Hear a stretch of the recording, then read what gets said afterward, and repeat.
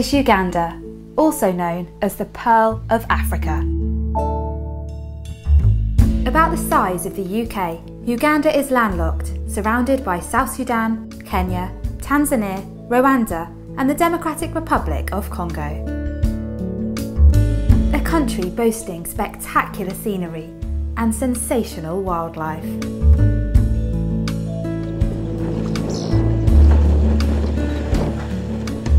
Many rural areas preserve traditional ways of life, while cities, such as the capital Kampala, get bigger every day.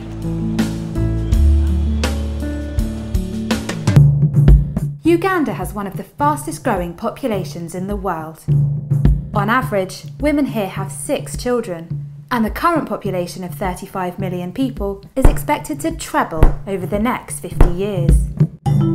And with more people comes an increasing demand for food, education and healthcare.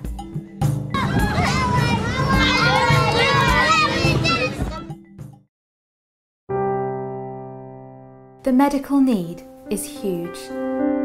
The stories are shocking.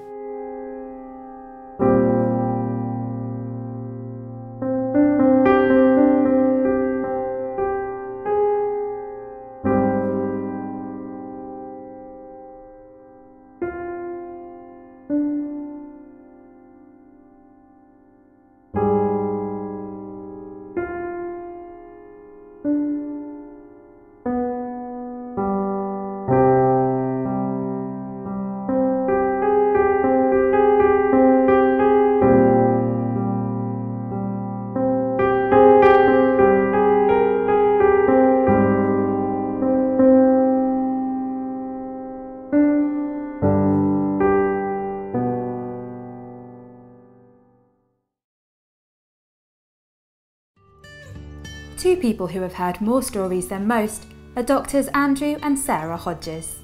The couple worked in Uganda during the 1990s and saw firsthand the vast, unmet need for plastic and reconstructive surgery. In 2001, they set up Interface Uganda.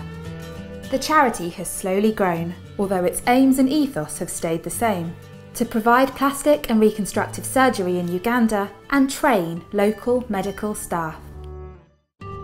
Around 15 regular volunteers and hundreds of supporters in both Uganda and the UK help organise, fundraise and promote Interface Uganda's work. The charity is run entirely by volunteers. Every penny raised goes directly towards improving Uganda's healthcare and helping patients.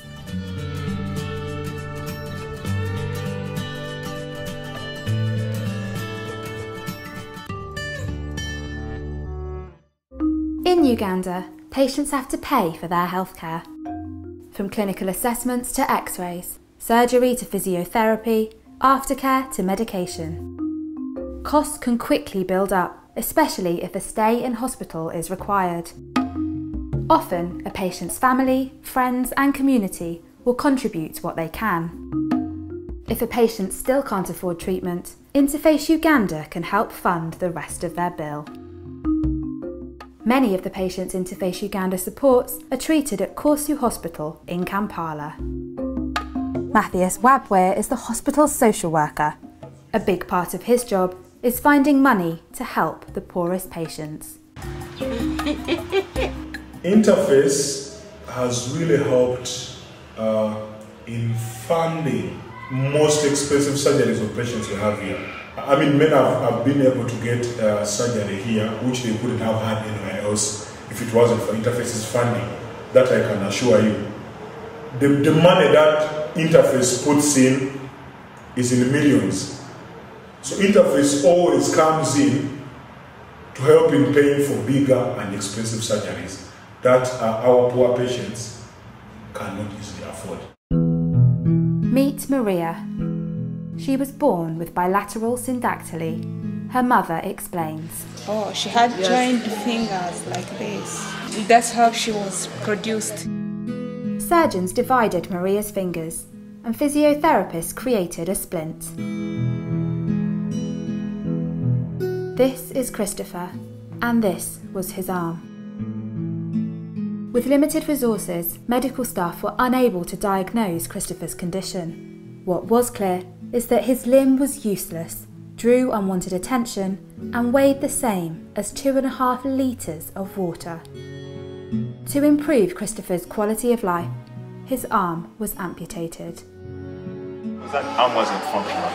We asked for the amputation. We even knew the level he wanted it to be cut to. It was just a dead, huge 2.2 kilogram mass and not functioning, just there. And 8-month-old Solomon, born with Apert syndrome, a rare genetic disorder, Solomon's head, feet and hands are developing abnormally. His fingers are fused together, making basic tasks such as writing or picking up food to feed himself virtually impossible. Surgeons from Interface Uganda and Corsu were able to separate some of Solomon's fingers. Now he can grip, pinch and hold things much more easily. Until 2001, there were no trained Ugandan plastic surgeons. If people had an injury, disability or deformity, they had to live with it, often suffering from severe pain, embarrassment, and, if their condition left them unable to work, destitution.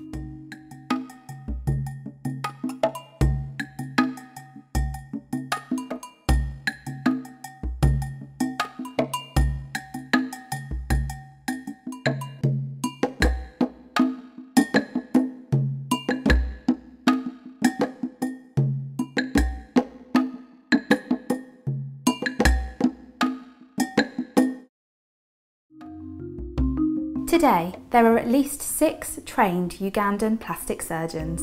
Interface Uganda has supported most of them.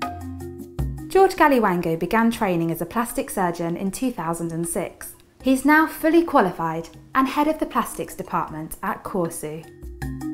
At the inception of my training as a plastic surgeon, I met members of Interface Uganda and they've been pivotal in supporting me both financially and kit-wise to become the plastic surgeon that I am. Some of my equipment that I use as a surgeon were bought by Interface Uganda funds, and the friendships that formed by Interface Uganda team members are also helpful in helping me develop my surgical career. And by funding complex cases, Interface Uganda also helps George and other surgeons improve their skill set. Those patients usually are those that have big tumours or complex reconstruction cases that otherwise would not be done. But if Interface Uganda pays for that, then I'm able to also build my repertoire. Interface Uganda is currently supporting 2 more trainee surgeons, as well as physiotherapists, nurses and other healthcare workers. The charity also facilitates and funds study trips for local medical staff who take skills learnt abroad back to Uganda. Christine Tasume is a physiotherapist at Corsu.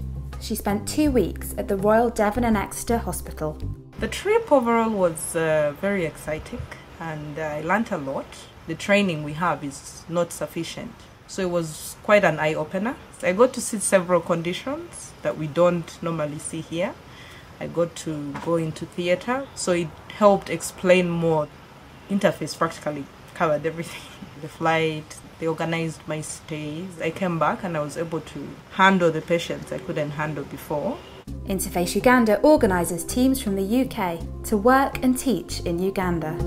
Doctors, nurses, anaesthetists, occupational and physiotherapists visit Uganda regularly. Plastic surgeon Vikram Devraj has been to Uganda 7 times to operate and teach. He describes a typical day. The day is divided into seeing new patients in clinic and then deciding which patients will be suitable for surgery and then operate on them, and most of the day is involved in teaching. There are 2 trainees that Interface Uganda sponsor. Both have been with me all day and it's a chance to exchange ideas and impart knowledge. The whole ethos behind it is to train nurses, to train therapists, to train surgeons so they can be independent and work autonomously in a country that has huge need. How have the trainee surgeons found the UK team's visit?